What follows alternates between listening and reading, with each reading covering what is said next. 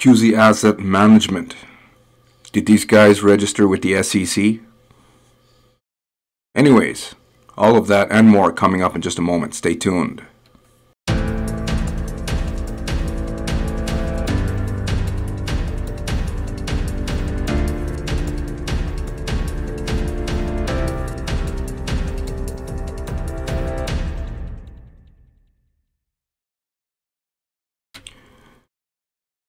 Welcome to the channel. Please find that big red button, subscribe, and also click on the bell notification icon. That way you won't miss out on any important information on this channel. What I do most of the time, as per request by my viewers, is to review income opportunities, systems, platforms, and even trading products. Anything to do with making money online. Okay. Also, if you are looking for a legitimate and lucrative way to make a full-time income online or even passive income streams, you can go at any time throughout this video. Just go underneath this video, click on the first link in the description box below to get access to my #1 recommended platform to help you do just that.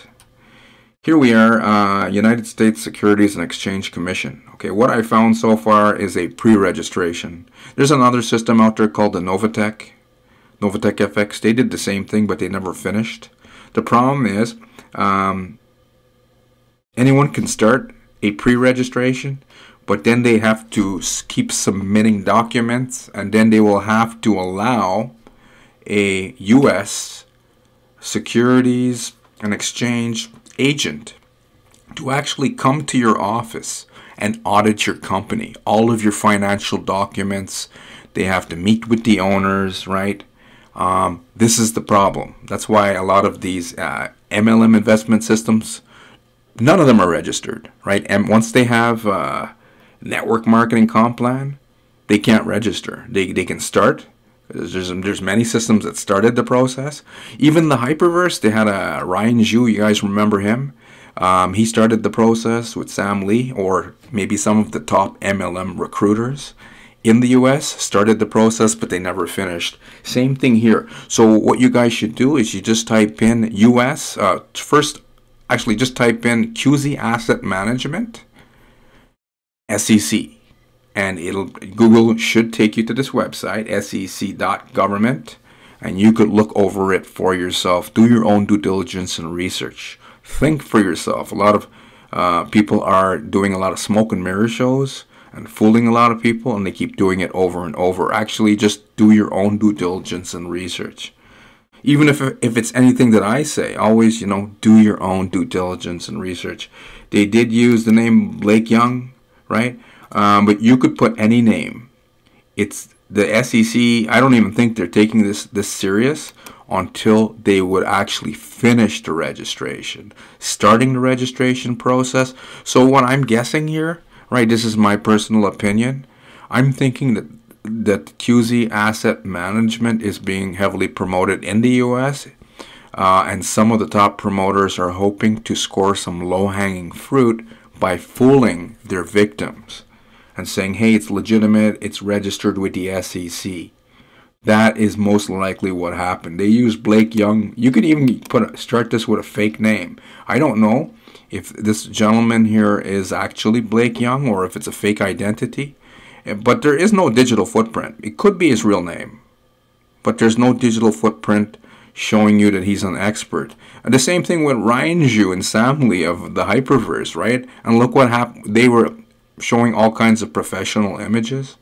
They do look professional. This gentleman here looks very professional.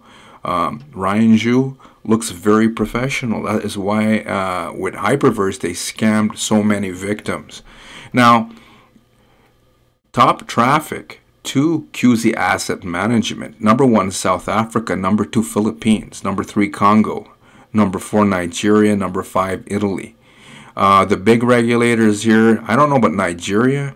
I don't know if Nigeria even takes these investment scams that serious, or Congo. There's probably tons of scams floating around those two countries, but Italy does, right? So they would need to register with South Africa. Where would you register with South Africa? With the FSCA. See, this Financial Sector Conduct Authority. This is the financial securities regulator. So QZ Asset Management is promising you guys easy, quick money, ROI, like high ROI, right? They need to register with the FSCA and then the Philippines SEC, right? As well as finish the registration with the United States SEC. So as I said, we'll close off with this idea. Any Tom, Dick, or Harry can start the registration because they did with the Hyperverse. Let me just type that in.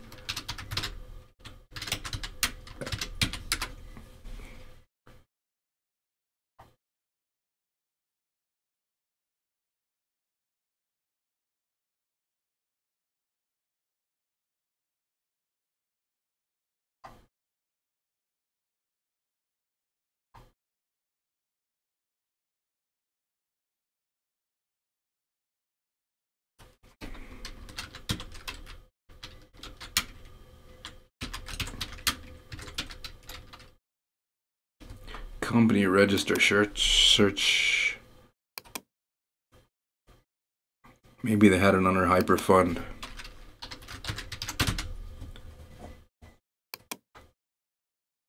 Okay, sorry, it wasn't Hyperverse. They had it under Hyperfund, right? Do you guys remember what happened with the Hyperfund, Hyperverse? Exit scammed. Majority of participants still haven't been paid for over a year, right? With this guy here and Sam Lee. But look at that. They started registering with the SEC. See, it says SEC up there for Hyperfund. But they didn't finish. So any Tom, Dick, or Harry can start pretending that QZ is legit. But any Tom, Dick, and Harry can't finish, because in order to finish, they're going to send agents to your business, and your place has to be in the US. I did check out the address. Go back here for 1 second. Anyone running an investment scam is not going to give the proper registration. You could put a fake name. You can put someone else's address just to start the preliminary registration, as these guys did for the SEC with QZ Asset Management. Okay, QZ Global Limited. It's one of the shell companies, but it's finishing. So the SEC is not even looking at this yet until they finished the registration. Hopefully you guys follow me here. But the address 25 First Avenue Southwest, South Dakota. Let me just expand that. They have a lawyer's office there. 25, let me go back there. Yeah, 25 First Avenue. That's kind of funny. 25 First Avenue, Southwest Watertown. That's the registration address. These scammers, man, they are, I don't know, they are pretty wild and crazy, the stuff that some of them try to do just to pretend they're legit.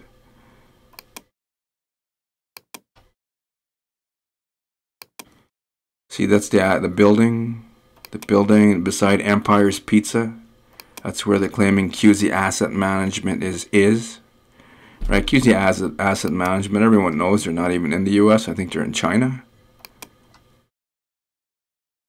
So they have a lawyer firm and Keycraft. It's a wholesaling company and a lawyer's firm in the registration that they started that they won't finish, and they can't finish it.